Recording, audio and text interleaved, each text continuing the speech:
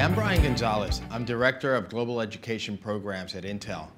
I just came out of a session that we did on a discussion about moving from vision to action as it relates to education transformation.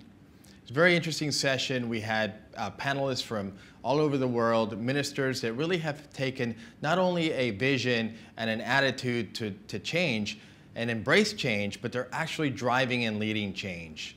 One of the things that we heard in the session was that to really make a difference, to make a transformational difference in education, it takes three things. It takes commitment from the leaders, it takes collaboration with industry, and it takes creating a community of learners. Education is much more than what happens in the classroom.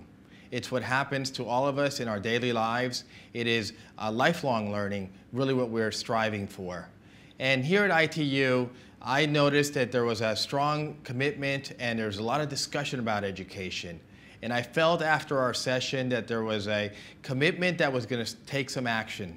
There were some very specific ideas that were discussed, and most of the panelists have already gone through the first stages, and they see that there's a lot of opportunities ahead. And as we look at education at Intel, we believe that technology can play an important role in helping scale education, in helping to bring education to everyone, everywhere.